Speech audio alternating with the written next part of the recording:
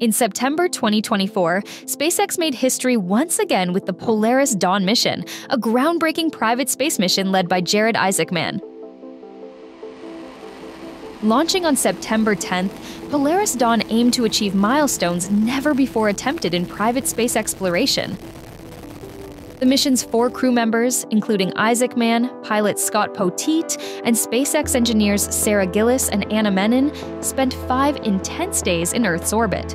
One of the mission's main goals was to push the boundaries of human space travel. The crew reached an altitude of 870 miles, the highest any astronauts have traveled in low Earth orbit since the Apollo era. Then came the highlight, the first ever private spacewalk. Wearing SpaceX's newly designed extravehicular suits, Jared Isaacman and Sarah Gillis stepped out of the Dragon spacecraft, testing equipment that could one day be used for missions to Mars. There's SpaceX. Back at home, we all have a lot of work to do, but from here, Earth sure looks like a perfect world.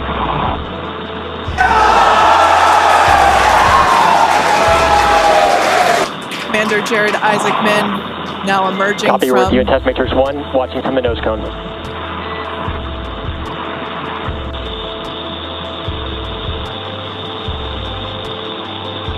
So it's left, right, and up, down, a bit of a pitch, but all are achievable. But Polaris Dawn wasn't just about exploration. It carried 36 science experiments aimed at understanding the effects of space travel on human health. The data collected will be vital for NASA's future deep space missions. After completing their objectives, the crew returned safely to Earth, splashing down in the Gulf of Mexico on September 15th, 2024. And there you can see... our first live view with the side hatch open.